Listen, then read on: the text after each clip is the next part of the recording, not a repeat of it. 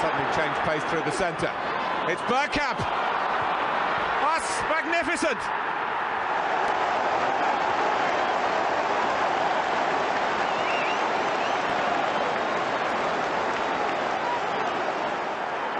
The move, and then this, which left Davi's ass totally stranded.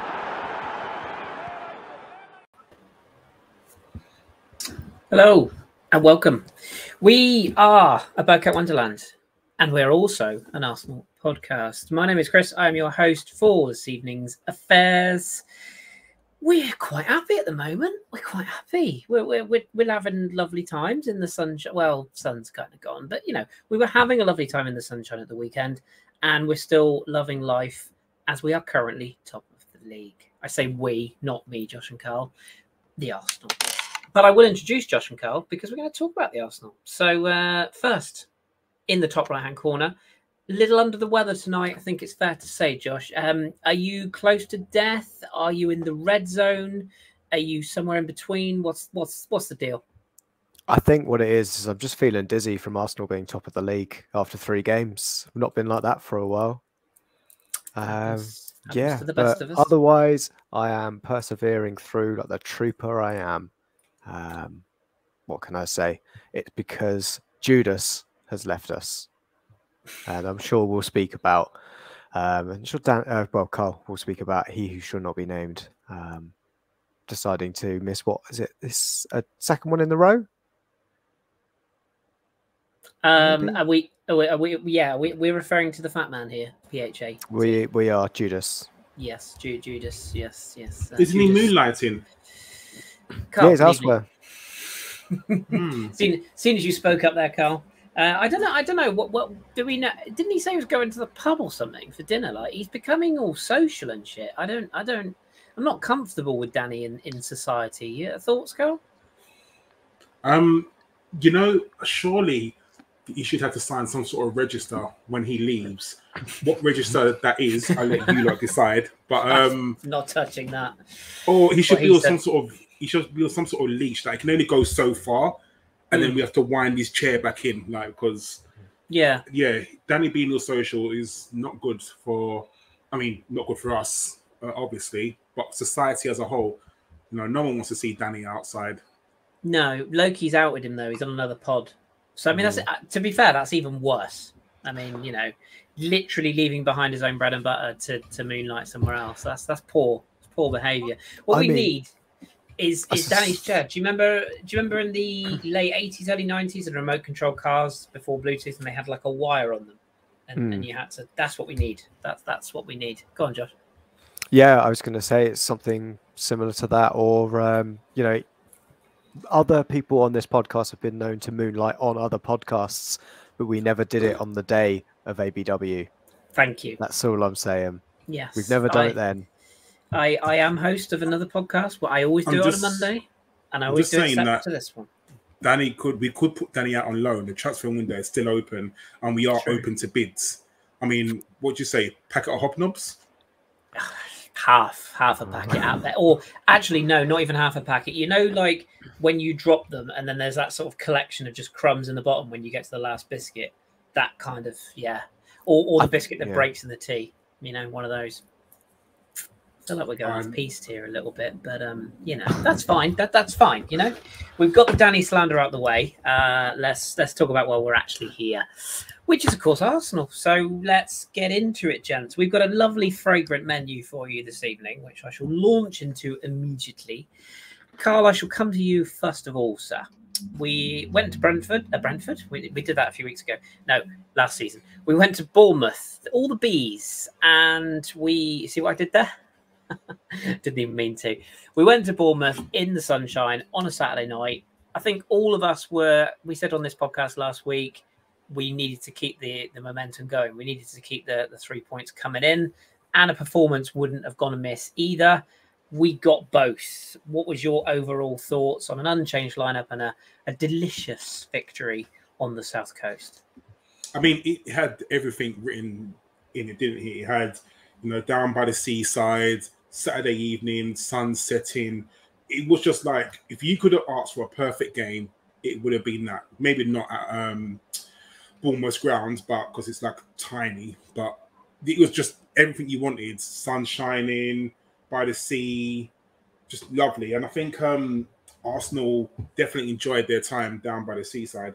The team lineup I thought was really, really good because we're keeping a consistent team, and it's not something we've done for a very long time. And the fact that we've got competition for places all over the pitch, for me, is really, really good because you need people to fight for their place.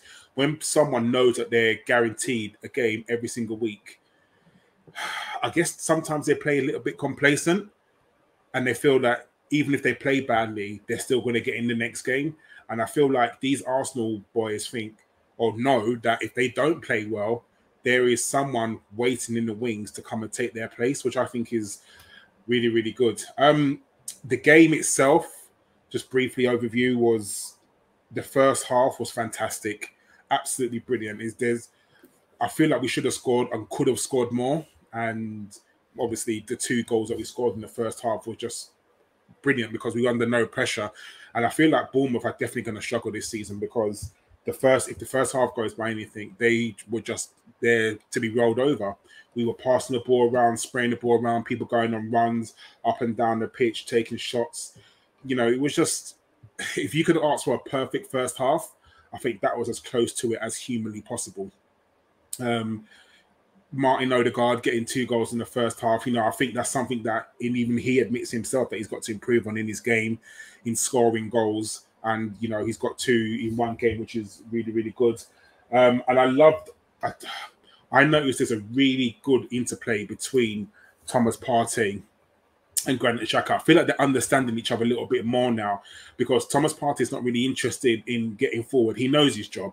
He knows he is a deep line playmaker, defensive midfielder, whatever you want to call it. But he knows his job is to stop attacks and pass the ball on. That's all he's interested in. I feel like his game's been more simplified, which I feel is brilliant for us because he can let all the other players go forward and play football, basically. If he knows he's the stopper, and I don't want to call him a stopper because I feel like that's unjustified to him because his game is more than that, because his passing, I feel, is really good as well. The defense, the partnership between Saliba and Gabriel, I think is really good now, and I think by every single game it's growing more and more and more. When Tomiyasu comes back in on his back to full fitness, I guess it gives Arteta a good headache on who he plays, whether it's Saliba, Gabriel, or Ben White in the middle, which, again, I would rather have that problem than not having anyone to play there. Saka doing the runs, I still feel he's maybe just a little bit off this season, but in time that will come brilliantly. And I don't know what else to say about Gabriel Jesus that hasn't been said already. I think that man is literally the missing piece to our jigsaw. He's so good. And the assist for, I guess the first layoff for the first goal just says everything you need to know about Gabriel Jesus. He's literally so good. And I'm so happy we've got him. Yeah. I think the biggest challenge we're going to have on this podcast this season is to talk about other players, excluding Gabriel Jesus each week. And it's going to be quite a challenge, but we'll do our best. Josh, you're a big fan of Martin Odegaard. He's a player who I think it'd be unfair to say he got stick in the first couple of games, but a few people sort of questioned, you know, is his output going to be there? Is he going to get enough goals? You know, is he going to provide that threat that we need kind of in behind, if you will?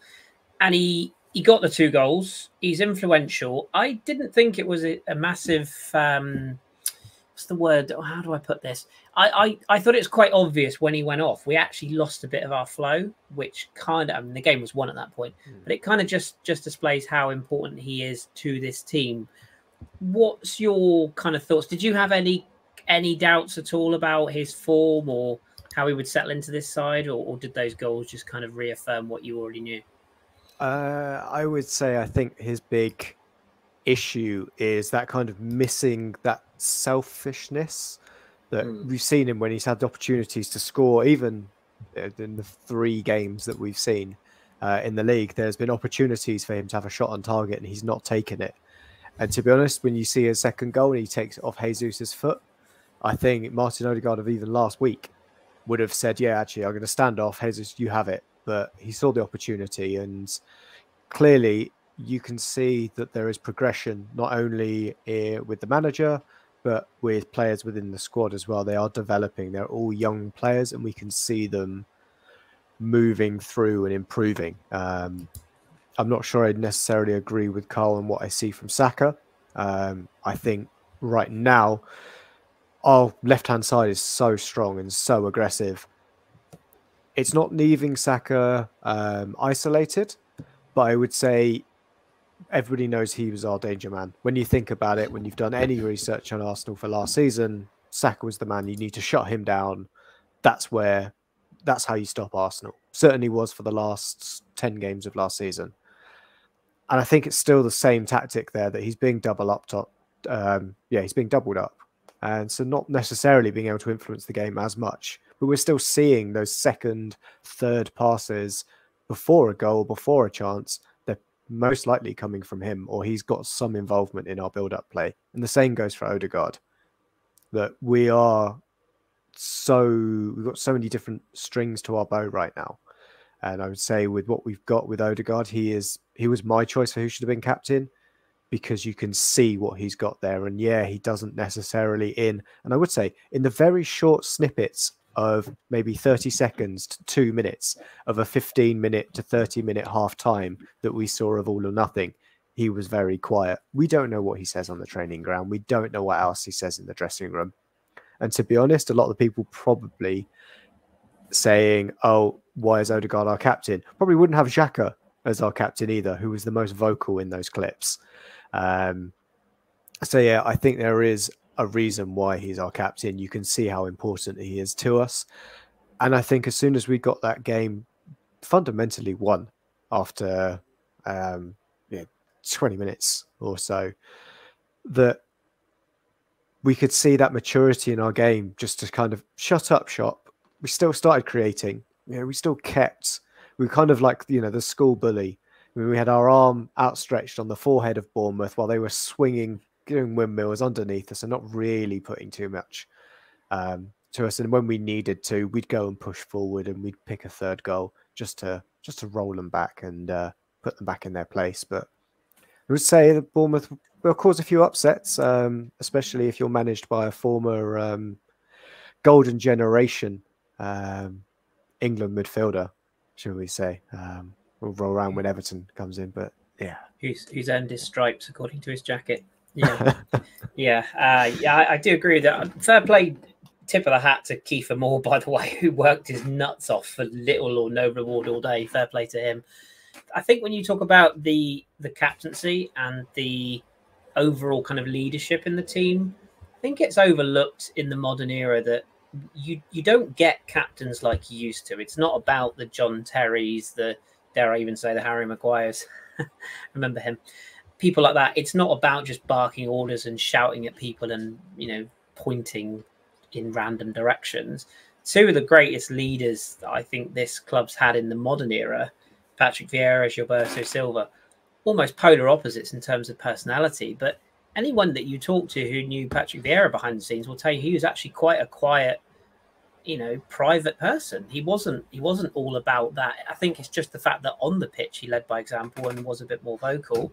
And Gilberto was very much an Odegaard without the sort of number 10ness, if you will. He quietly went about his business. He could mix it. He could put a foot in and make a challenge, no doubt about it. But he led by example, and that's what I feel like Odegaard is doing. Just before we go on to our next subject, I'll just say hello to a couple of people because I'm nice like that. We've got Pete Coulson in there, Paul Neal, Jace Schrader's in there. Hi, Jace. Hope you're well. Some bloke called Danny. I can't. I just can't. We'll just move on from that. Sai, Loki, Yusuf Ali, Josh Page was in there earlier on. Mo Fala, which always makes me chuckle when I see that name, and our own Nick Wilson, and I'm sure many others. Essential Goat is a particular night. It's a great name. But yeah, thank you all for joining us. Please do give us a little like and subscribe if you haven't already. Don't worry, we'll remind you at the end if you forget, but a cheeky thumbs up would be lovely. And if you do have any questions for us, if you can just pop the letter K before each question, just so we know it's a question, and we will do our best to star them for the end of the podcast. Karl, let me come back to you, and let's talk about the greatest nation on the planet for producing footballers, which we know is France, obviously. Don't at me. William Saliba. We can talk about the goal. Sorry. Someone was going to do it, weren't they? Let's be honest. we could, of course, talk about the goal, and I will let you wax lyrical about that. But I want to drill down a little bit into the performance, and also just a bit about how fast this guy has adapted. I mean, anybody who had seen him, as I have, and quite a few people who follow French football have done, not just his Marseille season last year, which is a breakout season, but the fact that he was a leader at St Etienne, that he's been on the radar for a while. But to step up from Ligue 1 level and from Marseille level straight into the Premier League side, he's walked straight into the first team. He's fast becoming undroppable. And let's not forget, he has made a mistake in the last couple of games. But it's not just the goal, is it? It's the defending, it's the confidence, the poise, the leadership again. He just looks completely at home in this team. What's your overall view? And by all means, if you want to mention the goal, feel free. I think the biggest compliment I can give him is that he doesn't look like a fish out of water. You know, I think playing centre-back is genuinely one of the hardest positions, because if a goal goes in, you kind of can't hide, because the first thing you do is looking at the defence. So you're looking at the defence and the goalkeeper. And I think that the fact that he's come into the squad and he looks like he's been there for years just says it all. Yeah, you know, we can't, some reason have to give it some sort of negative, but the opposition that we played hasn't been, you know, brilliant. And I guess the real test will come when we play the likes of, you know, Man City's, Liverpool's, dare I say it, that other lot down the road. But right now, you can only play what's in front of you, and what's in front of him, he's, you know, he's taking it in his stride. And I think that is the biggest compliment I can give him. For me, you're right, he's confident. And with all the stuff that's happened in the past, I feel like, I think, do you know what would be good? An all or nothing for this season. I feel like this is our breakout season. But I feel like Arteta may have had a word with him and just said, you know what? Don't even worry about what happened. What happens in the past, it's done now. You're here to play football. All you've got to do is just come in, play your game, and just, you know, just be who you are. And that's what he's doing. And I feel like, you know, you see him on the pitch and he never looks out of place. I said this before, I think maybe 1 or 2 podcasts ago, is that he's going to make a mistake. It's going to happen. Lo and behold, he scores on that goal against Leicester. But it's how you come back from those mistakes. You know, the team rallied around him. They didn't like... I feel like if it was Manchester United, you would have seen someone like Bruno Fernandes throw his arms up in the air and start stomping the ground. No one did that at Arsenal. Everyone was just like, shit, it is what it is. We carry on, we crack on, and we go again. And we did. And we end up scoring another 2 goals. So, for me, you can't dwell on these mistakes. He's young. He's going to make mistakes like everyone. He's bounced back. And like you said, Kris, the goal was something of brilliance. I can't even find the words. When it was really funny because he come from like a free kick on the other side. And when the ball came in, it went over the other side to Xhaka. And I thought Xhaka may have that just going to hit it straight across the goal again. And I saw him sort of just pass his sleeve on the end of on the side of the box. And when Saliba just swung his left foot, I think everyone at the same point, probably watching the game live, would have all shouted out, because I did. I definitely shouted, oh my God. Because 1, I couldn't believe the goal. And 2, I couldn't believe it was William Saliba. And 3, I couldn't believe it's his left foot. So, yeah, it was just... Zinchenko. Zinchenko's celebration, I think, for me, was probably the best, almost the second best part of the goal, because it was just brilliant. Because even he was like, what the fuck? How did you score that? 2, you, like, are you sure? So everything about the goal was just brilliant. And this is what I like now, because Arsenal just seemed like a family. Everyone was running over to him. And I feel like it's the new celebration when everyone slaps the goal scorer on the head, which is absolutely brilliant. And I feel like Saliba now feels like he's at home, and I do hope he does sign that new contract and sign it very, very soon, because I'm sure if he doesn't sign it before the end of the season, your favourite website, Chris, GGFN, will definitely be on, oh, Saliba's being touted for a League One return, and Saliba's doing this, and Saliba's doing that. Like, I'm sure now they're pissed because they can't mention him about a League One return. So, yeah, I do hope he signs a new contract. And like I said, Arteta now can't drop him. So it's a case of if and when, you know, he's going to have to rest him at some point. Of course he hasn't. We've got Europa League, Cup games coming up, and we've also got League Cup games coming up. And I'm sure that's a time when, you know, you may see Rob Holding and another in the middle because Saliba can't play every game. But for now, he just looks like he's, you know, been there for ages. And I hope he goes from strength to strength in this Arsenal team, because I feel like, Chris, you've obviously seen him play much, much more, but I just feel like he can definitely go on to just be one of our greatest centre-backs. And I know this is 3 games in, and it's very stupid to say this, probably from the likes of, you know, I'm comparing him to the likes of Tony Adams, I'm comparing him to the likes of Kolo Toure, Sol Campbell, those sort of people. But if he carries on playing like he does, it's just going to go on from strength to strength. He could be up there with the rest of our French great centre-backs in Gallas and Squalacci. Sylvester. I'm actually gonna kick back a little bit here. A couple of people in the chat have mentioned it. I think Anders just said, "Let me just find it. I can't find it." I will scroll it. I will scroll it. There you go. Yeah, hasn't played against the top 6 side yet. Please, can we temper the obvious excitement with realism? I disagree, and I'll tell you why I disagree. We as Arsenal fans, we're always very quick to jump down our own throats, which is a horrible thought and indeed vision.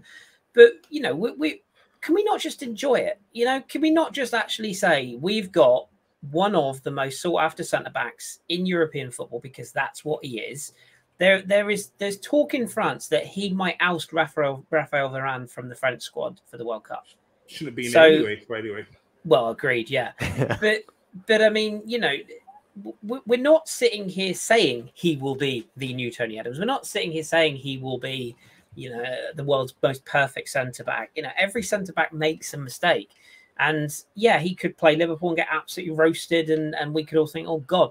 But when you look at the profile of the player, you look at what he's had to deal with, he's a player who, by all accounts, like you said there, Karl, was on the edge of Arsenal. You know, he could easily have, and indeed over the summer did intimate, I'm not actually sure I want to come back. I'm not sure I feel loved. And I think the manager deserves a lot of credit for maybe taking a little bit of a humble approach and actually holding his hands up and going, yeah, I don't regret sending you on loan, but maybe I did slightly rope you in with the wrong crowd and thinking that you might be not quite a fit for me. And maybe actually you are.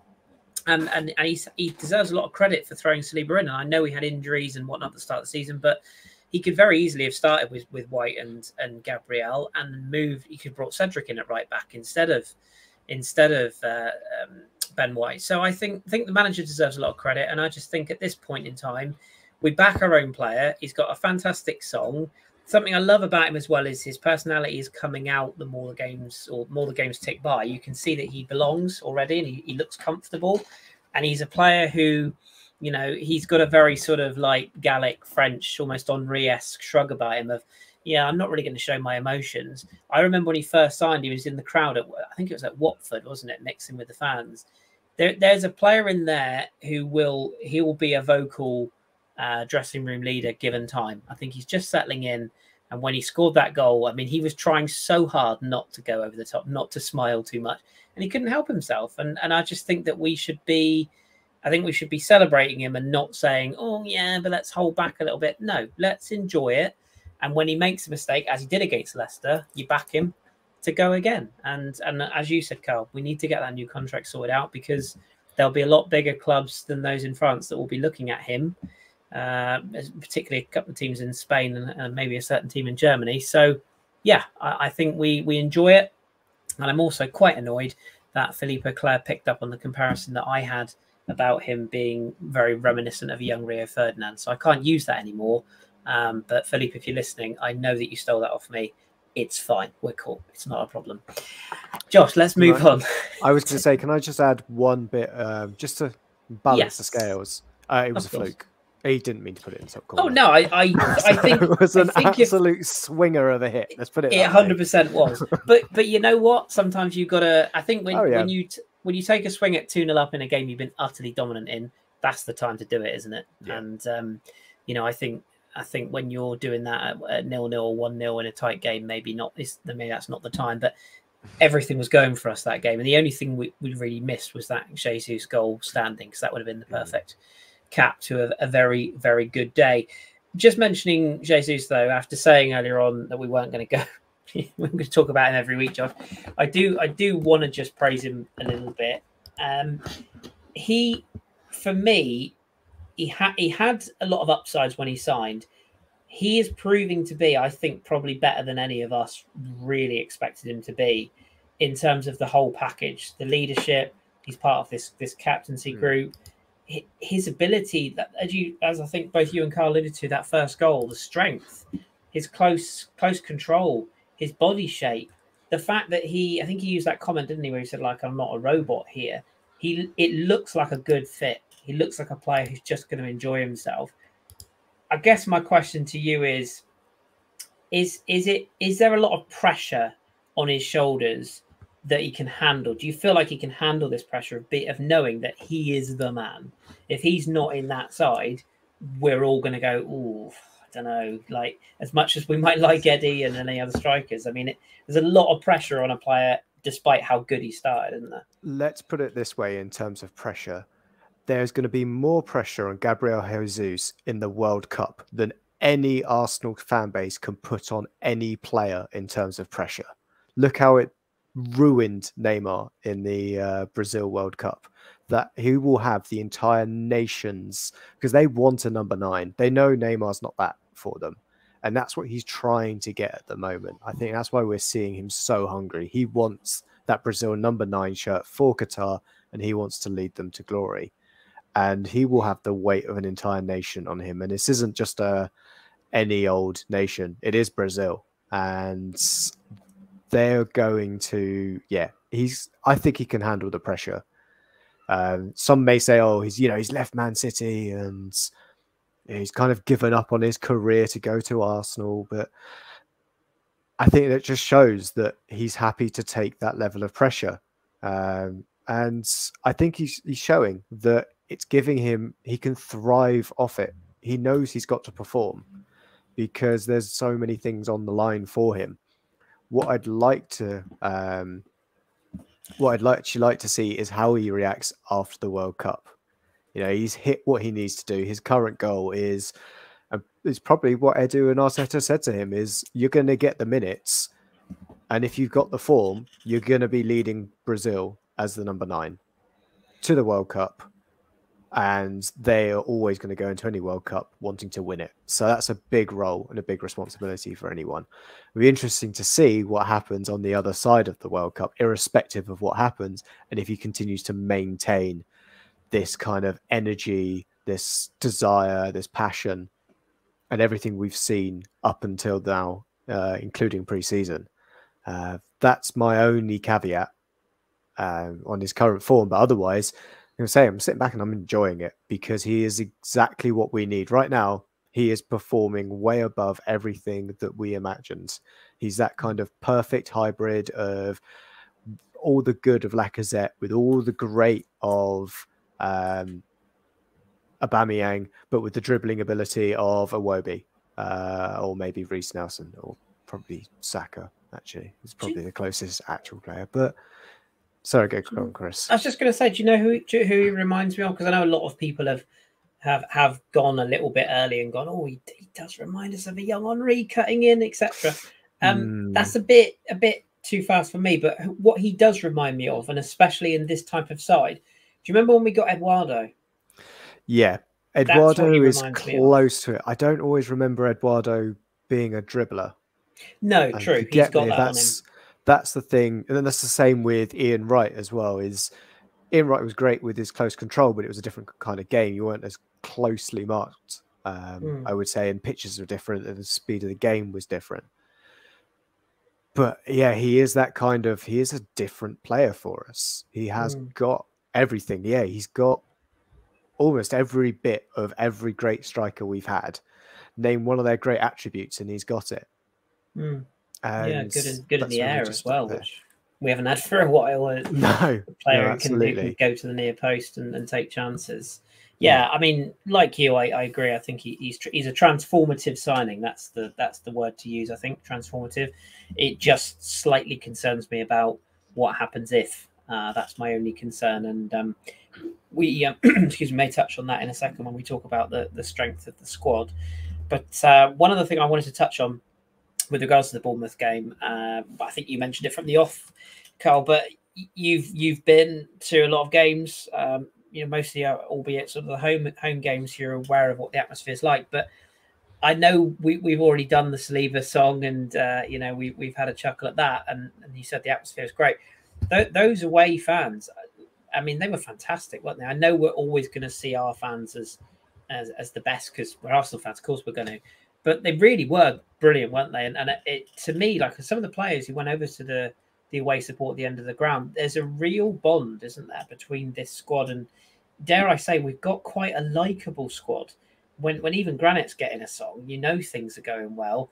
I guess my question to you would be, having been there last season and indeed through the COVID times, do you have a slight concern that when the hiccup comes, which it will, is it a case of, fine, we could ride one iffy result, but if we go 2 or 3 games and we're not playing as well as we are and the sun isn't out and the songs are not quite as happy, do you have some concern that there are still some fans out there that might possibly have Nissans that are looking for us to fail or that are looking for something to call us out on, and that could create a bit of a toxicity again? Kris, have you ever been on Twitter? Kris, no, I avoid it. We're top of the league, and there's still people moaning about shit. True. As much. Do you know what it is? Last season, Kris, remember when we lost to Crystal Palace, and the away fans, did not stop singing. Like, I was at that 3-0 game at Crystal Palace, and I was sitting in the Crystal Palace end, and the away fans did not stop singing. We were 3-0 down, and they were kept on singing. And I feel like, that was the beginning of our little pre-season blip, wasn't it? But I feel like there is a feel-good factor within Arsenal, and inevitably we are going to lose a game. I wish we could go unbeaten in this season, but if we're going to be realistic, it's not going to happen. Again, it'd be lovely if it did. But I feel like now there's more of a positivity around the team, especially with the away fans as well. Like, if we do go away to another team and we do end up losing, I don't feel like they're going to get on the back, because it just shows how much we've changed. Because do you remember when we lost to Crystal Palace a few seasons ago and they were singing to Bellerin, "You're not fit to wear the shirt"? I mean, I can't see something like that ever happening again, not unless we lose like 9-0 to that lot up the road, which will never happen. But I feel like the fans now, they're, like I said, at Bournemouth, it was a perfect day. It was, like I said, the sun was out, everyone was in a good mood, happy. They, when you go away, have a 5:30 kickoff, you already know that they spent half the day in the pub, getting tanked up. So brilliant stuff, absolutely brilliant. And I feel like even if we end up going away to flipping, I don't know, Newcastle or someone, I'm saying that because they're on the TV now, losing 1-0, I might have to Tranmere. Oil money doesn't always guarantee you games, does it? Anyway, I feel like if we do go away to someone like Newcastle and we lose, the away fans will still sing, because they know that this is just a temporary blip, and they know that we will bounce back because we have a better team now, and we have a team fit for challenging for that top 4. But again, our fans, like every fan within the football sphere, is going to moan about something. They're always going to find something to moan about. So I just take it with a pinch of salt, and those fans are just literally there for attention, because if we're top of the league and we won 3 games out of 3, only conceded 2 goals, and people are still moaning, you're never going to be happy. Like, what is going to make you happy? What about Arsenal can make you happy? There's no team in the Premier League that has a 100% record apart from Arsenal. Like, no team.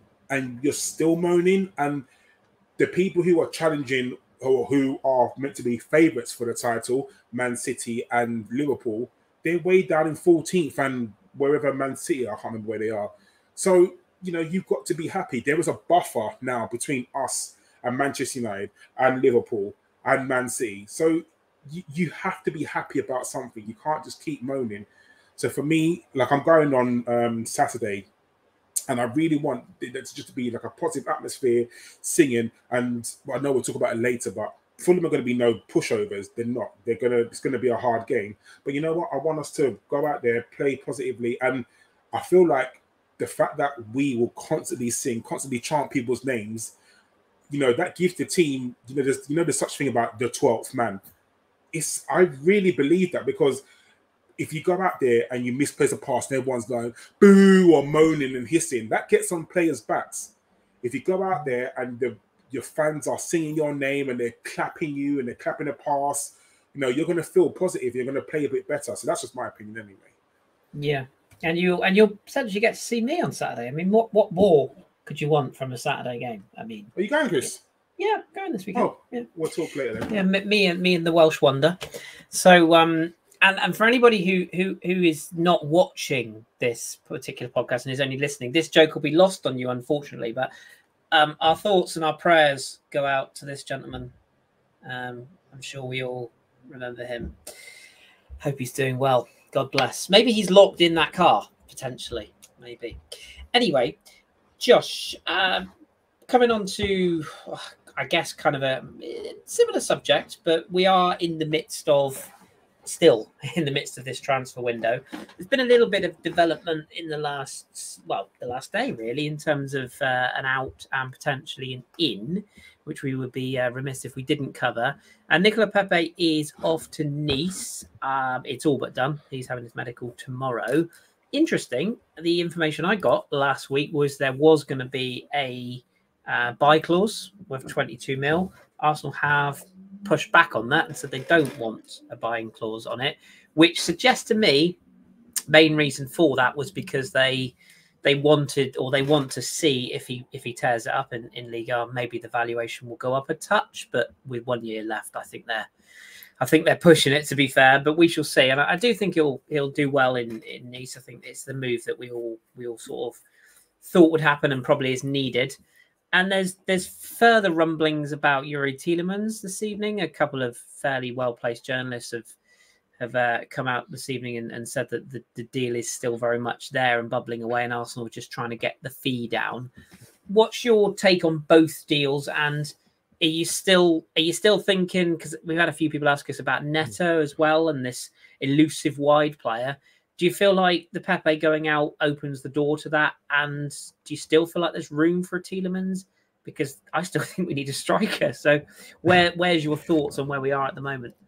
Yeah, I think there's certainly room for another wide player. I would say irrespective of Pepe, if we're able to shift Pepe or not, he's clearly not what we need without saying anything about his ability or what he has delivered. He's just not what we need. And it'll be a good signing for Nice. He gets to link up with Aaron Ramsey again. I'm sure he'll enjoy that.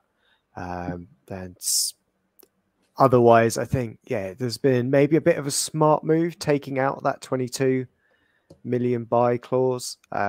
We've seen uproar, we would say, from the accountant side of Arsenal Twitter. Not Swiss Ramble, but everybody else who dabbles in it, with Mavropanos and Guendouzi. Guendouzi, who was apparently a £50 million player 1 week and a £2 million player the other week, depending on his performances, or if he'd fallen out with the manager that week. That we potentially let them go a little bit too cheaply. I think Mavropanos was 3 million, 8 million was it for Guendouzi? Marseille paid in the end 10 if it all kicks together, appearances and everything. So it's again a fee that people would argue one way or the other we should have done better. Again, Mavropanos, there was talks of Stuttgart just eventually just flipping him straight away out to West Ham for 40 million, and everybody tore their hair out. But so I think that's one of the smart things we've seen, that there is potential value in here. We don't know what this season will look for clubs on the continent, as people are rightly noting, is that the Super League does exist. It is currently going out and spending 70 million euros on Oleksandr Isak or 40 million on Lucas Paqueta. There is money out there. It's just only in the Premier League right now. And what we're going to hope for, I assume, is that some of that money is going to go into the coffers of these European sides, and they're going to start spending it as well, and start buying some of our players from us. You could see with Bayern immediately spent the money they got for Lewandowski on, was it De Ligt they picked up from Juve? Yeah. So again, you can see that the money is slowly getting back into these European sides. And maybe it is safe to say if he has another season like he did at Lille, which made us pay, well, not made us, but encouraged us to spend £72 million on him, then we could rightly ask for more than 22, potentially. I'm sure we can. With a year left, I'm not sure we can, but I get the point. Yeah. We'll see what can happen at that point. And then as for Yuri Tielemans coming in, I think it was always the case. You could see that if we were fully committed that he only wanted to be going to Arsenal, which there were rumblings about him wanting to go to United, rumblings about going to Spurs, neither of those have come to fruition. So it's clear that he's only really got his heart set on probably one club. And we know how much in disarray Leicester are. I mean, they haven't replaced Schmeichel. They've just called their second goalkeeper to their first choice. Shows you what kind of problems they're in right now financially. Maybe not, depending on how much money Chelsea throw at them for Fofana. Yeah, 85 apparently is what they're going to pay. Yeah. I think it's still a case of we can just sit and we can do this on the 31st of January. Sorry, August. We can just sit there and do this. But to be honest, I wouldn't be against it, even turning the screw even more. Looking at where we're at right now and how actually short this season, the first half of the season is, just go and fine. We'll come for you in January then. And we'll pick Tielemans up in January after he's probably ruined the dressing room in Leicester because he doesn't want to be there. Doing just about enough to get into the Belgian side, which I think he'd probably get into anyway for the World Cup squad, even if he wasn't playing regularly. And yeah, I think this is where we're kind of seeing that smart recruitment. Some of us would have blinked already and gone, oh yeah, fuck it, 40 million. And then we would have got him. But if we can get him for 15, 20, maybe that's what they're kind of asking for. Wouldn't you just sit back, bearing in mind how we're playing right now? I think I would. The only thing I can't quite get my head around is that we've clearly, I think a few supporters have said, I know it's crossed my mind, Xhaka's arguably playing the best football of his career, certainly with us at the moment. Whether you like him or you don't, whether you respect him or you don't, whatever, that's by the by. He's clearly playing very well right now. Someone's about to say the same.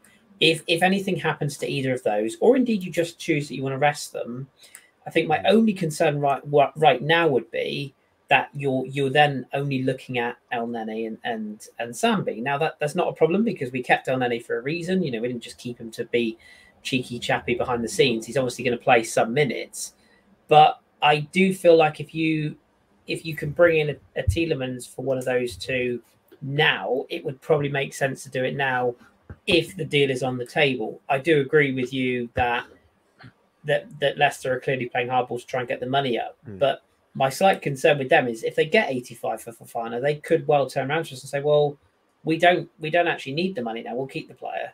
So I do feel like if we want to get the deal done, I mean, obviously there's stuff going on in the background. That somebody said to me, a chap I know who's a Leicester fan, said that they're trying to get Ainsley Maitland-Niles as part of the deal. That would make sense because they would bolster their squad, and it's a player we clearly have no intention of playing anywhere. So that would make sense. But I don't know. I just, we haven't been linked with any other central midfielders, have we? That's the bit I can't, that's where I do agree with you. I feel like that deal must be on the table because we're being linked with wingers and potentially strikers. I think Arteta used the term firepower, didn't he, after the Bournemouth game?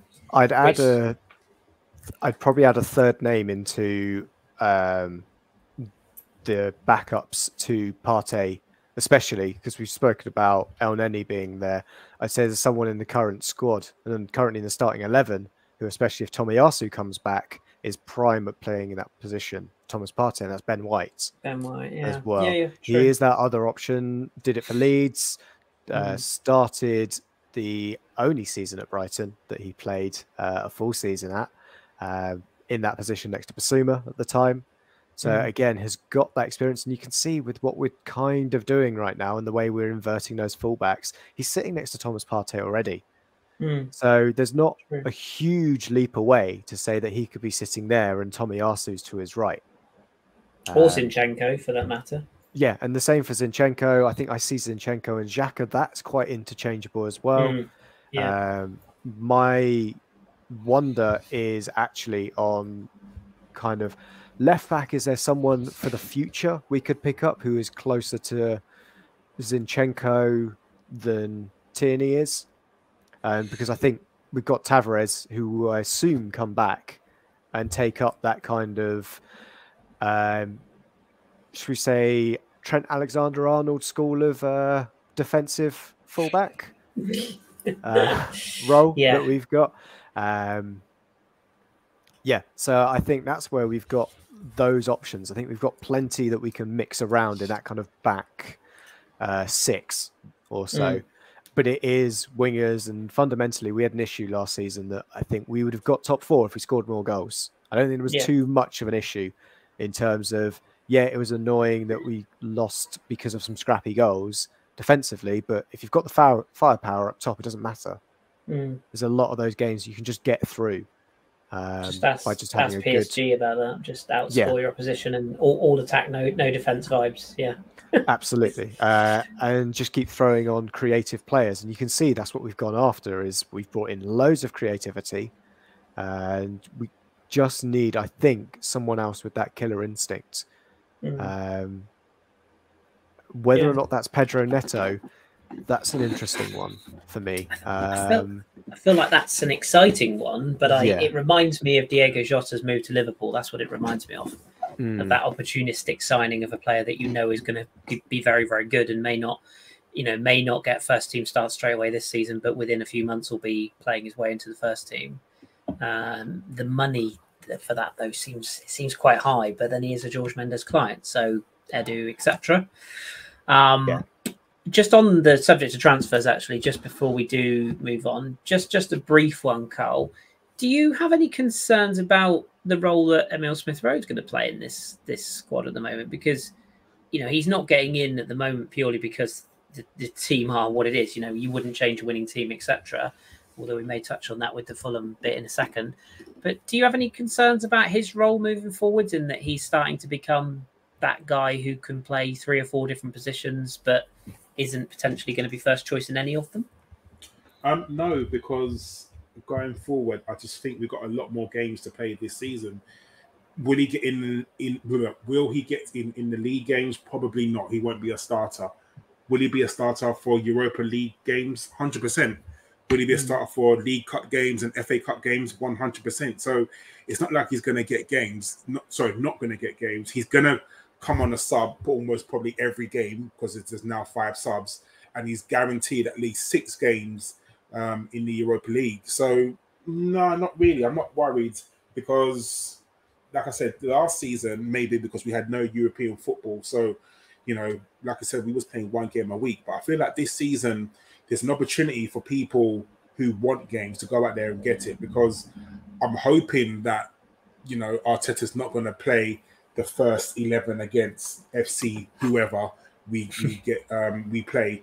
That's the time to rest Gabriel Jesus, rest Saliba, rest Granit, Xhaka, Thomas Partey, those sort of players, and the likes of Lokonga can come in, the likes of El Neni maybe can play, the likes of Vieira, Eddie Nketiah, those people will come in and they get games, and I'm sure smarter men than you and I, Arteta's probably said to these people, you're going to get games, just wait. Just hold on to the Europa League starts and League Cup starts, and, you'll be playing games. you will come off the bench and make a difference. We are now allowed 5 subs, not just 3. So I don't have to be so careful with my substitutions. You know, I can throw you on in the 60th minute and still have 4 subs left, you know, to mix it up. So at the moment we're playing well, but there's going to be a time where we're going to need to change the game. You know, at the moment we're playing well. We don't need to. We've dictated the game. If there's a time when we're 2-0 down or 1-0 down and we need more firepower, we need more attacking players, then yeah, you know, Emile Smith-Rowe, make it be thrown on. Eddie Nketiah maybe thrown on. Vieira maybe thrown on. All these players. So at the moment, I'm not really worried about, you know, players knocking on Arteta's door talking about game time. Yeah, fair point. Yeah, and Emile's got to stay fit first and foremost, doesn't he? That's the key thing for him. He's got to develop that.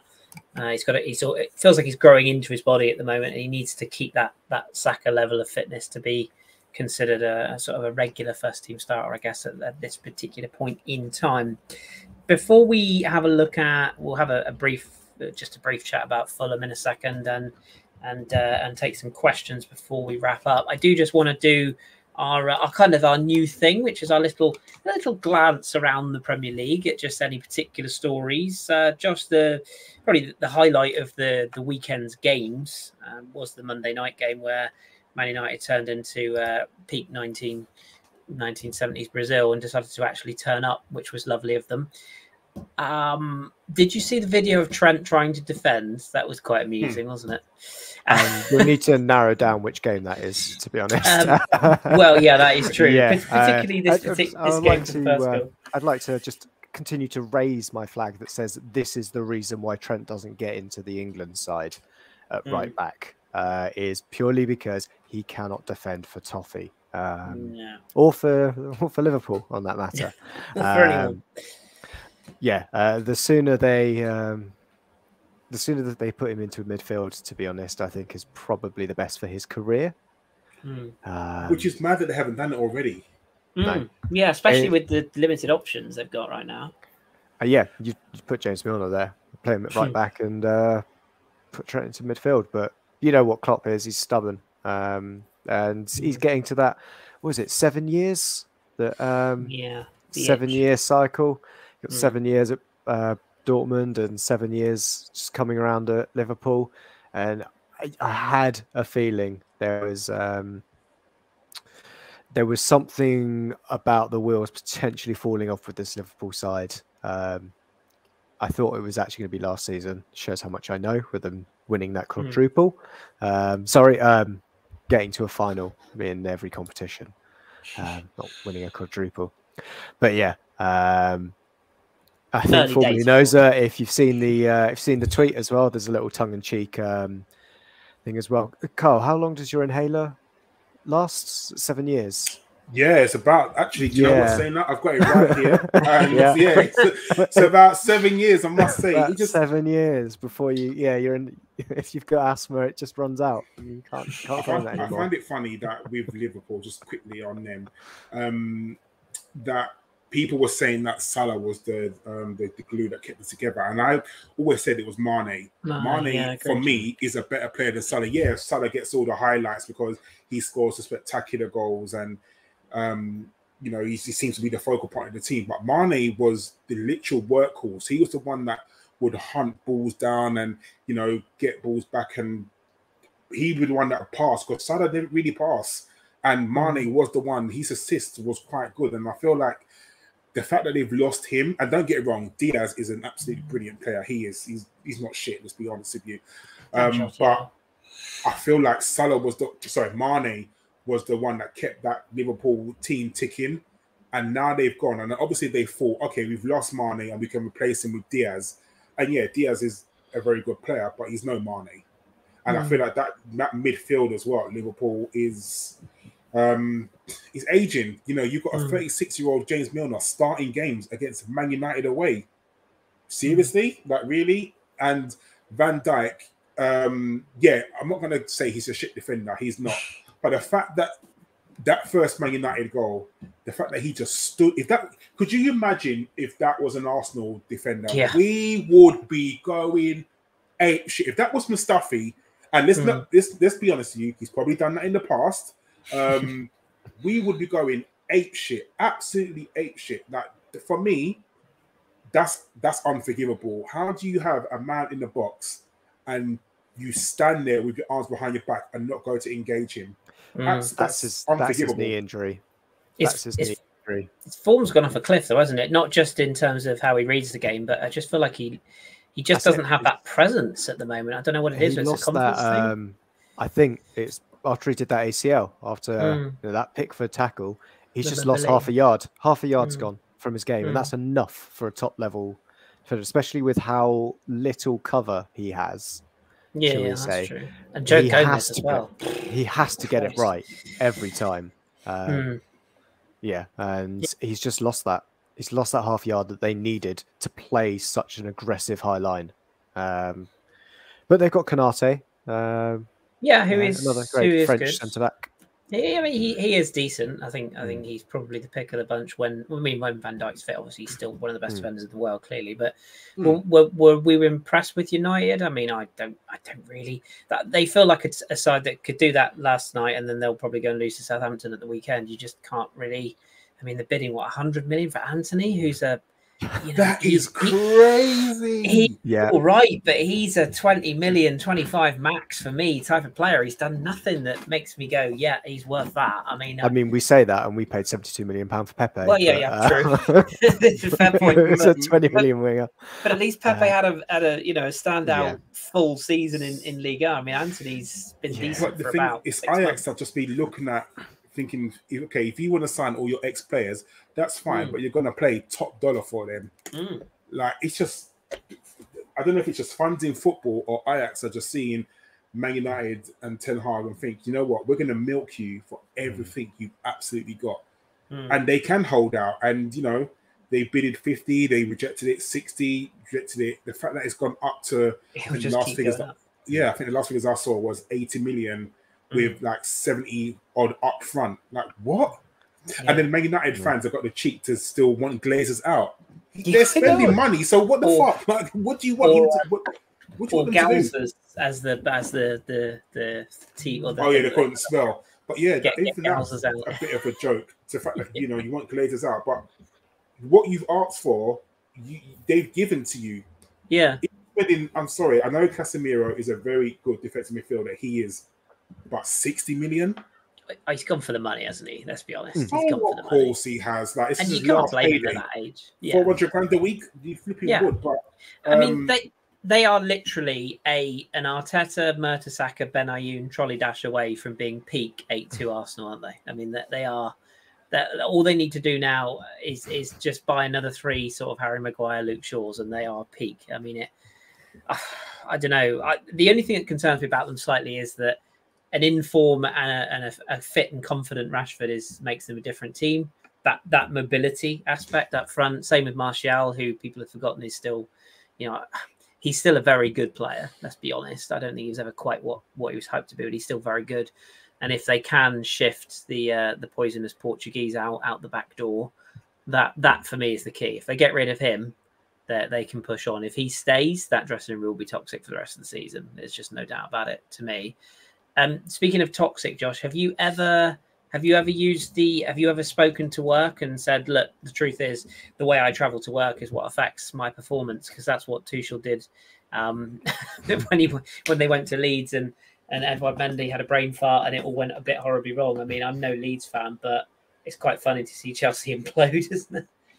It is quite funny. So I'm going to see Leeds up close and personal next weekend whilst you're at the game this weekend. I'll be at the Amex watching Leeds. That's gonna be interesting because they've got Karl. You know what picture you've got when you do that. By the Every way, time it's just like I don't know. I think it's Danny. I think it is as ABW. It is Danny in a very good. Because I didn't put that picture. Yeah, you did. It's from your personal collection. It's Sadly, ever decreasing sponges. That's the series. I think to be fair, that Chelsea look an absolute mess. And I think any team that looks energized will just there was a French journalist that was just perplexed that Mendy won goalkeeper of the year. Me too. Like, don't get me wrong, his story is great, and he literally, I think he only turned pro at like 24, and he came from the lower leagues, and yeah, when he was playing in France at Rennes, he was brilliant keeper, but I just don't see what everybody else has seen. Like, he's a very good shot stopper, but yeah, I think he can be very erratic, and that goal's been coming for a while now. The fact that they want Harry Maguire from God, there's talk of them wanting Harry Maguire. Yeah, exactly. That's what I'm saying. Please, please let that happen. Like, I mean, even Koulibaly. I mean, don't get me wrong. On his day, still a very good centre back sent off this weekend. They've signed him 3 years, probably too late. He's not at his peak now. Is he 31 now? I mean, him and Thiago Silva. That's pushing it age-wise. But that's another trolley dash, isn't it? Like, it feels like, for the first time, I feel like Arsenal have got shit right. And everybody else around them everybody else around Arsenal thinking, shit, we now need to listen. I don't feel Arsenal are title contenders. I honestly don't. But I feel like now people are looking at Arsenal thinking, shit, they've got their process right. They bought young players. Their defense is sorted. Their midfield is sorted. They've got Gabriel Jesus now. We now need to sort of have some sort of plan, and Chelsea's plan is non-existent. Like, I don't get what Chelsea's plan is. They still haven't got a striker, and they're still continuing with Havertz up front. And I don't understand how people are not on Havertz's back, because he does not score goals at all. He's an attacking midfielder, isn't he? He's not a forward. Of course he is. They've got rid of everybody else in that kind of. Lukaku, Werner, Ziyech still there? Yeah, he's still there at the moment. Still there, but they kind of want to get rid of him, don't they? But I feel like if Anthony goes to Man United, he'll go to Ajax. He'll go back to Ajax. Yeah. And then it just seems so weird that the only reason that Havertz isn't getting that shit is because, one, he's significantly younger than the rest of them. What is he? Still only 20? And the fact he scored a goal for them in the Champions League final. Yeah, he's dying. That's it. He scored the winning goal in a Champions League final for them. That's it. Doesn't matter. Doesn't have to do anything else. Can continue on this Torres-like career. But the downside is, we all know that Aubameyang will be popping up there shortly, and inevitably, See, I don't think he will. I don't think he will. But Barcelona have to sell, don't they? And they have to sell one of him or Depay, don't they? Well, no. Apparently, no. This is the thing. See, I was just going to say, 23, by the way. Havertz, a bit older than we thought, but apparently they have to shift too in order to register Jules Koundé, who, by the way, could walk away for free within the next week if they don't get his contract sorted out. Please, which is hilarious. They have to shift both. So Depay is halfway to Juventus, although it's talk that, funnily enough, Man United are now interested. And Aubameyang is the next cab off the block. So it is honestly like, if you just put clown masks on these clubs, it's just like, who can we buy? It's like jumble sale shit, isn't it? I can't really get my head around it. I've just literally seen a thing from Mr. Boblex in the comments, and he just said, I'm quite shocked that no one's coming for him. Rob Holding. Yeah, I'm surprised. Yeah, I'm actually really shocked that someone like Chelsea hasn't said, okay, so they've now got Ben White, they've now got Saliba, they've now got Gabriel. Let's just see if they would sell Rob Holding. And I'm actually quite shocked that no one's coming for him. He's got Villa written all over him now. Diego Carlos is banjaxed. They can reunite him and Callum Chambers, can't they? They just they let who's the centre back? They got Konza and someone else, haven't they? It's also with a K, and one of them's just maybe it was Wedley House. He's gone out on loan. Courtney House. Courtney House has gone out on loan. So they're bringing someone in, aren't they? Yeah, they'll bring someone in. I don't think it'll be Rob Holding though. I think we named him as one of the guys in the leadership team. You can see how he helped with Turner settling, and to be honest, I don't think he's happy to kind of sit and play his role. He knows he's going to get Europa League games. Sure. He enjoys working with Arteta. Obviously loves living in London. And I think, to be honest, where's his girlfriend playing at the moment? Is she still with Braga? I could not tell you, if I'm honest. I think his missus was at Braga last season. I mean, I'd keep him, but I just wonder when he's going to play. I thought Newcastle or somewhere like that might come in for Everton. him, but again, you're sitting there. We're not trying to get rid of him. We're not actively trying to sell him. No. Would you? Sure. Why would he want to go? Yeah. Why would you want to leave to go to any of those teams? Yeah. No, it's a fair point. I guess the only reason why maybe he might want to go is to guaranteed first team football. I mean, Rob Holding would play at Chelsea 100%. He'd play at Aston Villa 100%. He'd play West Ham, Newcastle. He'd get games, and with players still. I mean, with Harry Maguire out of form, there's still and Tyrone Mings shit. The England centre backs are kind of there for the taking. I mean, you've got to be looking at Ben White and another. I mean, Harry Maguire at the moment cannot get into that Man United team and will not get into that Man United team.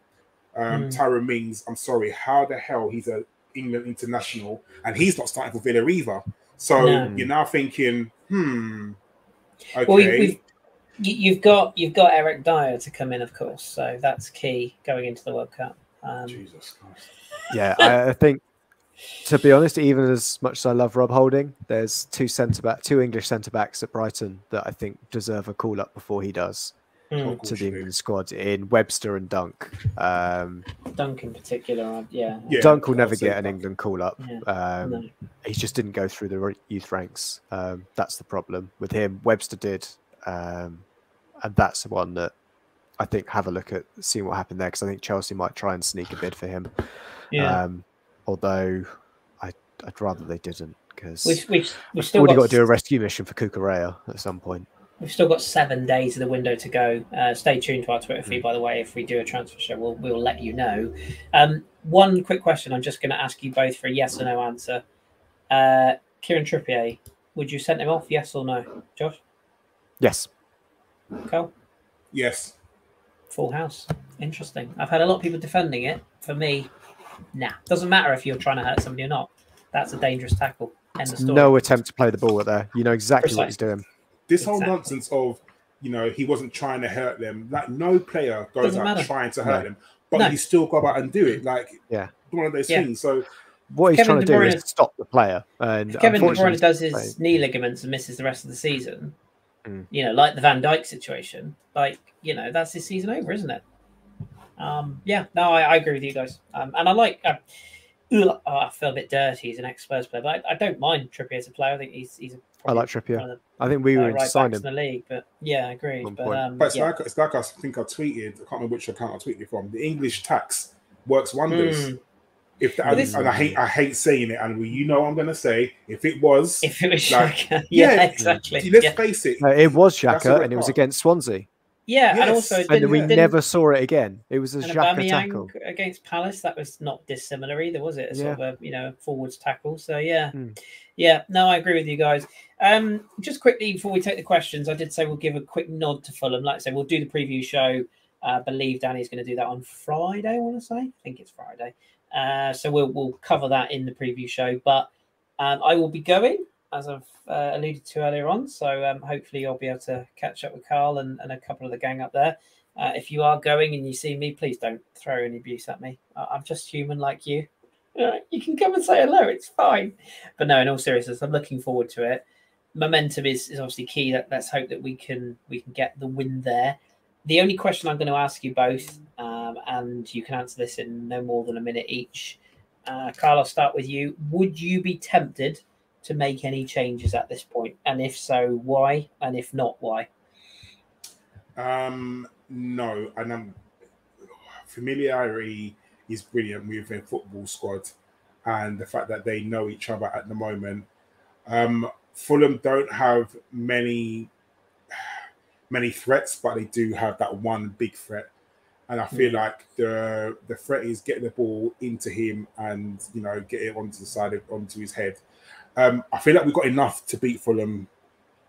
But the good thing about having a big squad, or the squad that we have, that we can change it if it's not working. We can bring off Ben White, bring on a Tomiyasu, or bring on a Kieran Tierney, bolster the midfield, put Eddie up front, bring on another. So at the moment, they're playing well, and I think there's nobody in the squad that deserves to be dropped.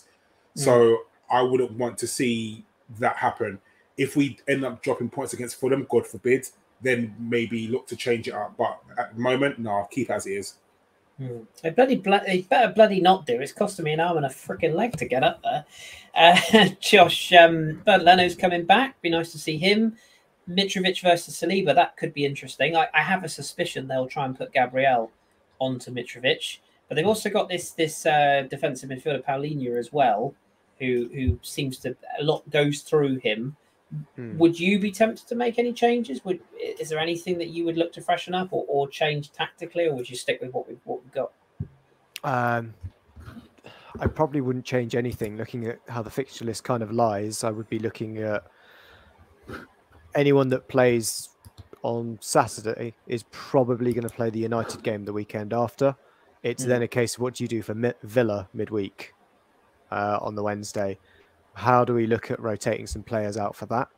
Is that a league game? It is, isn't it? Yeah. So you would expect rotation for a midweek game. Yeah. I'd expect some rotation at that point. And it's how we make sure that those players that are going to rotate in for Villa, how do we give them enough minutes to make sure we're not going in cold, because it could be and screams, Gerrard on the ropes. Kind of comeback kind of thing. We know how that storyline's been written. Callum Chambers off his cock in the 93rd minute. Yeah. It does have a whiff of because Villa have looked really pretty rough, haven't they? So far this season, they beat Bolton 4-1 last night, and they were still shite. I mean, Fulham lost to Crawley 2-0 last night. True. And by the way, that be it, 10 changes in there tonight. If you haven't, I don't watch as much EFL as I probably should, I will confess. That Bolton keeper, good Lord. I've seen some bad keepers in my time. That guy was hideous. I think he's called Dixon. Is it Joel Dixon? He was so bad. So bad. It's not UC's son anymore. No, it was the Jaskalainen. It could have been their rotation keeper, like the second choice or something, but he was so bad. I mean, he gave away a penalty, which was just moronic, and then he left his near post wide open, and Digne just went, "Oh yeah, lovely, I'll pop that in there." And he was so bad. Anyway, I digress. For the record, I'm with you guys. I think I'd keep it as it is for assuming there are no injuries. Of course, we'll get Arteta's update in the next 24 hours, I would imagine. But assuming there's no injuries or niggles, I think I'd be tempted to keep it the same. At the very worst, maybe rotate one of the front three. But the way Martinelli's playing, you can't leave him out. Odegaard picks himself, and Saka hasn't found his best form yet. But this is the type of game that he could well have some joy in. So we shall see. So that is Saturday upcoming. As I say, we'll be doing the preview show for that one. We've got the Europa League draw, I believe, is tomorrow. So we will find out. God knows where we're heading this year, but that'll be something to. Friday.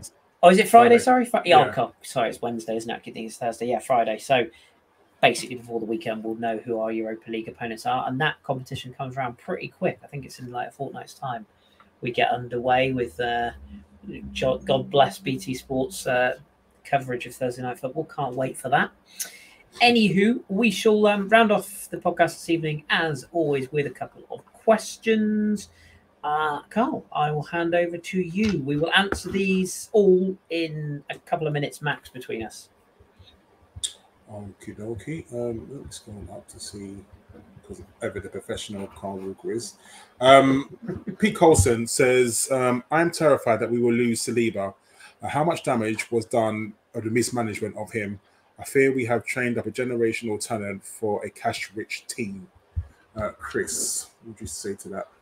Is that a statement or a question? All I would say, Pete, is I would imagine, and I'm fairly confident that we are already in his ear about a new contract.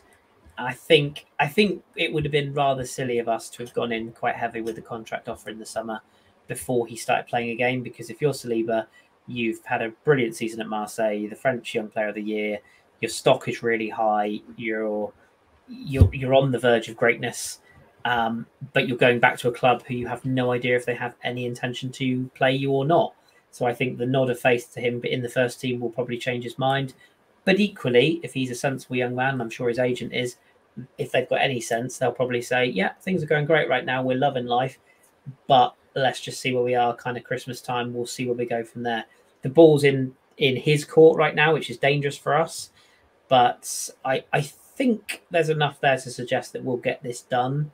But we do have another contract that we also need to worry about in the form of Saka as well. So I wouldn't be terrified, Pete, but I would be concerned if a Bayern Munich or a Real Madrid happen to come sniffing and his form continues. But I wouldn't be terrified at this point. I understand. Question for you, Josh, from Procrastinating Womble, and he asks, do you think Martinelli will be the next Jesus? Ooh. No. I think he'll be different. And I think he might have a higher ceiling. I think he's got the point where he would be taking the starting role at a team like Manchester City. I think that's where he's kind of going in his projections. Yeah, he is special. So yeah, I would say no. I think he could be even better. And I agree with that. I think this is his season, Martinelli. I really do. Everything I've seen about him, he looks bigger, he looks faster, he looks stronger. He's interviews really well. He's got his head screwed on, very family orientated, just wants to do the best for his career. I think his potential's limitless if he stays injury free and keeps going. In fact, people talk about Saka. I might worry more about losing a Martinelli to a Man City than I do Saka personally, but we shall see. But yeah, I think he's been really good so far this season. Interesting. Chris, this is questions for you specifically. It's from Hatumi. He says, question for Chris. What is happening with Marseille? Why is Tudor not starting Payet?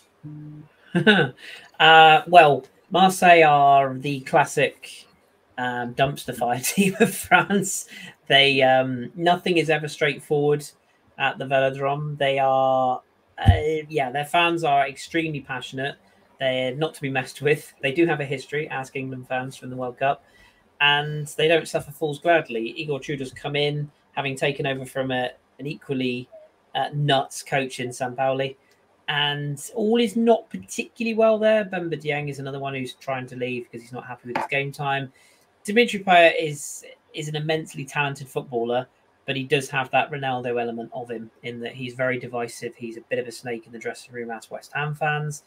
And yeah, he's been deemed by Tudor as not fit and sharp enough to start games right now. And it's hard to disagree because he has often had a few issues with the pies. Not Depay, but literally the pies. But yeah, and he's 30, I think he's 33 now, 33, 34. He's getting up there. As for Marseille, though, yeah, this season will go one of two ways. It will either end up in a massive bin fire, or they will fluke their way into the Champions League and finish second behind PSG, who are already way out in front in the league. So, yeah, I don't exactly know what's going on there, but I will say that Igor Tudor has he's made a rod for his own back if it doesn't go well. We'll put it that way. Question for you, Josh, from Demsec. He says, is there a place for old tall style striker? Yeah. Oh, I was going to go straight in with yes. But you know what I could see happening?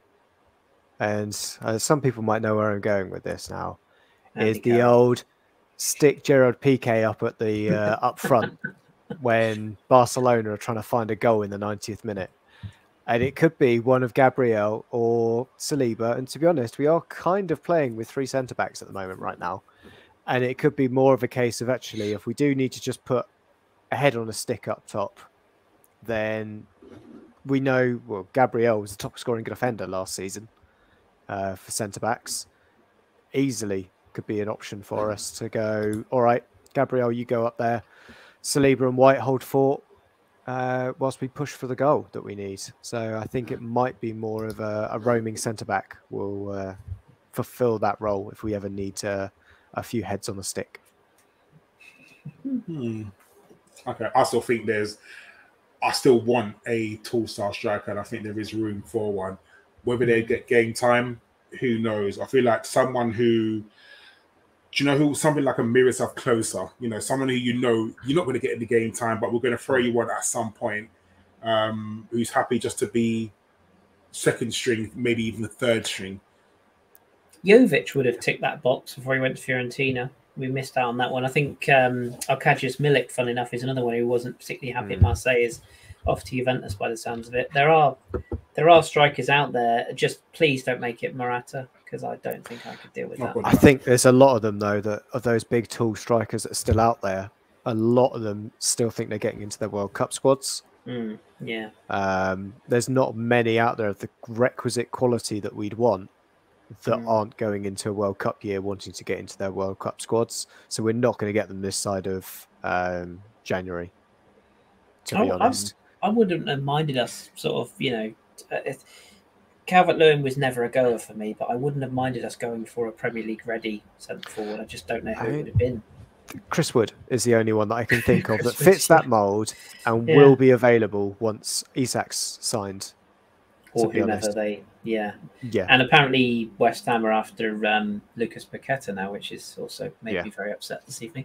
But I digress. Speaking of which, actually, Karl, I'm just going to jump in very quickly. Pete Coulson asked a second question I just noticed in the chat as well, and he mentioned about Neto and Tielemans we've already covered, but he did mention the forbidden word, Husam who's apparently going to be going to Nottingham Forest. I was going to say, he's going Forest, isn't he? Yeah, there is some late interest Forest from getting his fucking money from. Seriously, down the back of the sofa. There is some interest coming in late from two other unnamed Premier League clubs apparently, but it seems like Forest have got the jump on it. One of them is rumoured to be Everton, which would be interesting, but unfortunately, how it's fallen, and he's still only, I think, 25, 26. He's just another money job, isn't it? And this is what happens when you have a really bad season. He had a really poor season last year. I think arguably our chance to sign him was last summer if he didn't come in then, and he basically just spent the season sort of miserable at Lyon, and his form went off a cliff. So that's what happens, unfortunately. And we ended up with Odegaard. So exactly, I think we'd all rather where we fit in that. I can also answer Avon's question as well, if you want, which is a quick one. Go on. Following Balogun, Avon asked whether he's getting much coverage in France. Lots. 3 in 3 games. He's, albeit one of them was a penalty. The one he got at the weekend was a bit of a scrambled effort, but he, as I predicted, is getting game time for Rams, and he'll be their focal point. Some people are sort of saying he's a bit Jonathan David-esque in terms of what Lille bought, a player from another league who just went straight to the side. Don't get me wrong, Reims are a very mid-table club in France. They're not going to be potentially up there with the biggest and best in Ligue 1, but he's getting games. They really like him over there. The Reims fans have really taken to him. He's a fan favourite already. He's replaced Hugo Ekitike, who was linked with Newcastle before he went to PSG. And he's enjoying it. He's settled and he's having a good time. And I think that's the sort of loan that is absolutely perfect for him. He'll get goals. He'll get game time. He'll develop. He will play in that role, sort of a lone striker role. So he'll have to learn that hold up play a little bit more, and he'll fill out a little bit in terms of his link up play to the midfield.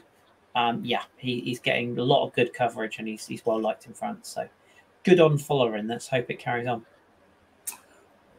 Good. Long may it continue. Friend of the pod, Jason Schrader, asks to you, Josh, is Europa League campaign for us trophy or bust? I think with the signings we're going after for our quote-unquote B team, it looks like we're going for the Europa League title, to be honest. It looks to be set up that way that we've got, unlike some teams, we've got 2 chances at getting Champions League football. And when you look at who made the final last year, I know what will happen in our year is someone like Atletico, Sevilla, Real Madrid, Barcelona rejuvenated will all drop into Europa League from Champions League. Liverpool will be there, Man City will be there, every team. And they'll all be in it. They'll all be in the Europa League and we'll all get fucked. But seriously, I think there is a real opportunity for us there, and it's not mentioned enough how we don't have we need to improve our European pedigree, is what I would say. As a club of our stature, we should have a better European history than we do. And there are many reasons for it. Some related to the most decorated European team in England regarding European trophies, getting us banned from the competitions when we probably had one of our best squads all those years ago, which probably stopped us winning a few European trophies. But yeah, I think there's an opportunity for us now, and I think we should really be going for it. And you can see the players that we've got in place. We've got a squad, even a B team squad, that should be getting us to easily the semi-finals. Yeah, I agree with that. I think we've got to be aiming to try and win that competition. Yeah, I think it's at the very least latter stages, but yeah, we should absolutely be pushing for it. And controversial opinion, I would rather win that than finish fourth, personally. I mean, it gets you in anyway, doesn't it, if you win it? But yeah, I would rather us take a piece of silverware, and that Valencia game where we all believed, didn't we? And it, obviously it didn't end well, but we were all on that train at the end of that season, and I want to feel that again. So yeah, I agree with that. I do agree with that. Same, I concur as well. I think we need to go out for it. I think Josh is really right when he says we need to improve our European pedigree. Though a club of Arsenal stature should have. Yeah. Well, we definitely should have won the Champions League. I can think of two occasions. One we played Barcelona, and that season where we lost to Chelsea, and then they lost to they lost to Porto. I feel like that was option because we beaten Chelsea, we would have beaten Porto. Like and we would have ruined Jose Mourinho's legacy because he never would have been the person who he is, because he never would have gone to Chelsea and he still would have been Porto. So it is what it is. But yeah, I agree. Okay, last question. This is from Boblex. This is from the Discord. He says, with the Saliba song stuck in most of our heads, here's a question. How many of our players now have songs? We'll find out on Saturday, I think. I haven't been for long enough, but yeah, Cedric got a song. There's quite a few, isn't there? I think Ramsdale hasn't got one, so he probably needs one soon that I can think of. He probably has, but I can think of. I think it doesn't matter anymore, does it? Because the only song we've got is Saliba's song. As I was saying pre-pod. This is true. I mean, if you just crowbar a name into a song, like oh, Aaron Ramsdale. It's still a song, isn't it? Like you're still singing. I suppose, yeah. Like the fact that we were singing Granit Xhaka's name, and then the whole time that Granit Xhaka's been at Arsenal, I can never heard a time that. people singing Granit Xhaka's name. So congratulations to him. Like, yeah, I've never heard that, and of course we've sung other opposition managers' names in like Vieira's case as well. The Zinchenko one is my song. The Zinchenko one is my personal favourite. I actually prefer that over the Saliba one, just because it just goes, doesn't it? It's just that Zinchenko. It's just great, and I'm a big fan of Stand Up LA because I'm old. So I like that one. But no, I'll be interested. I'll be really interested to see what the atmosphere's like on Saturday. And obviously if we win, it'll be great. But it's that awkward time, isn't it? As well, the 5:30 game, whatever it is. The nights are sadly starting to draw in a little bit, so I guess we'll get some under the lights type of feel in the second half in particular. So basically, what I'm hearing, Chris, if we've won 3 games in a row and you haven't attended any games, if we now lose and you've attended, then I know. I'm trying not to think about it, so thanks for that. But yeah, I am fully aware that that said, Jace is going as well. This is true. In the Welsh just blame Jace. Yeah, he's just going to shout at them if they wouldn't losing at half time. You can just shout at them. I might just quietly slip out if it's not going well and just head back home. And but yes, I'm staying overnight, so at least I've got somewhere to get my head down if it all goes Pete Tong. But yeah, there you go. Right, I think we will draw it there then, because we've gone technically 15, maybe 20 minutes longer than we planned to anyway. But good conversation. So. We thought we'd treat you a little bit. If we can't treat you when things are going well, when can we treat you? But probably back to normal next week with an hour and 15 max. So enjoy it while you got it. you freeloading scumbags. But in all seriousness, thank you very much to everybody who has joined us this evening. Lots of familiar names there, a couple of new ones as well. You don't need me to remind you, but you know what I'm going to say. Hit the old subscribe button, pop the old thumbs up on the YouTube video if that is where you are taking us in. We appreciate it. Obviously, follow the socials and all that good stuff. We will be back with a preview show before the Fulham game. I think Danny's just put in our WhatsApp group about doing a show about the draw for the Europa League, which I think he's going to do with John on Friday. So look out for that as well. But that is us done. We've got places to be. We've got food to make. And Josh has got a temperature to find again. So we are going to exit stage left. Josh, thank you for coming on. I know you're not feeling the hottest right now, so thank you for being on time and being present for us. Much appreciated. Don't worry, I am definitely feeling hot now. I am very sweaty, but it's all right. What a lovely been great being back. I know, right? Everybody can enjoy that view, and thought to take them away and hopefully get rid of whatever they saw being Karl's picture when he turned his webcam off. Yeah, speaking of sweaty balls, Karl, thank you for coming on tonight, mate, and I shall hopefully see you on Saturday. Yes, we'll talk on Saturday. Do you know what the thing is, Chris? Thank you for reminding me. I thought it was a 3 o'clock game, so I was gearing myself up for 3 o'clock, but now it's 5. I'm going to have to change it for a couple of plans. So I would arrive at the Emirates like, where the fuck is everyone? Where is everyone? Am I getting a game? Like, what's going on? So just sat on your Todd. That's just change my plans. But yeah, I'll definitely we're talking on WhatsApp group. I'll definitely meet up with you and see what Andrew's doing and also. Yeah, I think Andrew's coming. I think Simon is going to pop by for a bit as well. So I get into London around about midday, and then I've got to cart my bags over to the Wembley area to drop my stuff off, and then I'll head back in. So I should be around about 2 o'clock, all being well. So look forward to seeing you. But that is it. As we arrange our social plans, that's it for ABW. Thank you so much for joining us. We really appreciate it as ever. Thank you to the chat. Thank you to all the subscribers and all of you who just pop your head in and say hi. We appreciate you. We love you. Keep it Arsenal. We'll speak to you very soon. Take care. And as always, #fuck Ellis. Naturally.